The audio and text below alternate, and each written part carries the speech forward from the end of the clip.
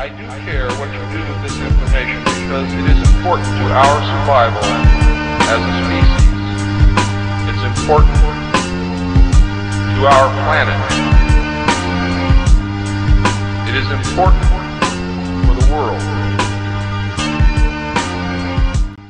This is Dabu7. We have some proof here now that the White House was backing a false flag in Syria. This is from a scrubbed article, actually, from earlier this year, one I had connected in a video that they had brought down.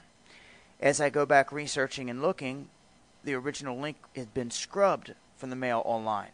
But if you go digging and looking, sometimes you find what you're looking for.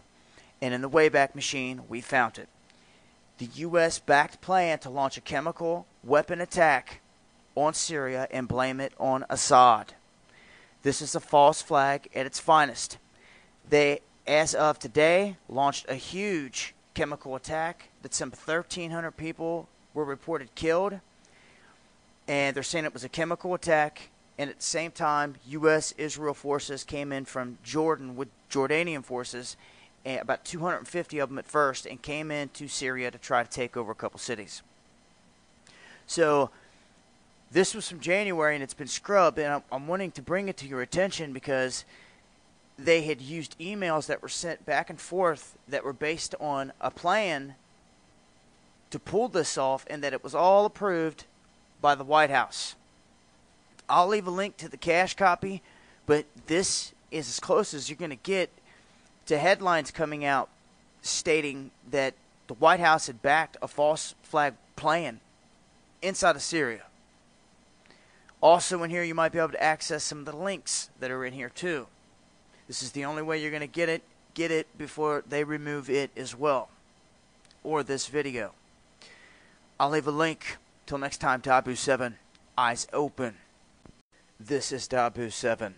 Syria, biblically speaking, in one of its darkest hours, and we may very well witness the fall of Damascus here in the coming days and months ahead.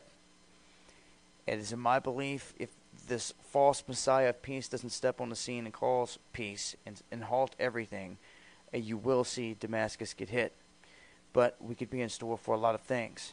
With that said, I've exposed a lot of information on Egypt and Syria here in the past week, dealing with the fact that they were putting out fake news, fake wounds, fake deaths, and they were selling it.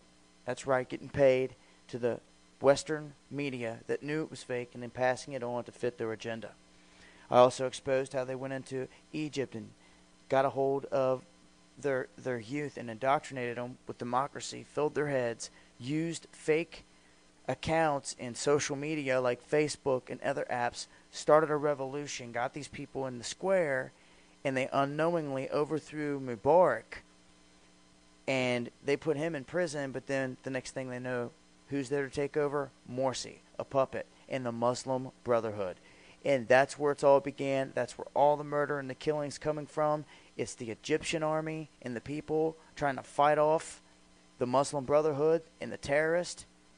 And in Syria, it is Assad, his people, and his army fighting off the terrorists once again.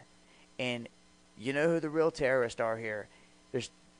I just put out a video explaining their plan that was scrubbed from headlines, where they backed of this exact situation. The golden ticket for war. I'll leave links as always.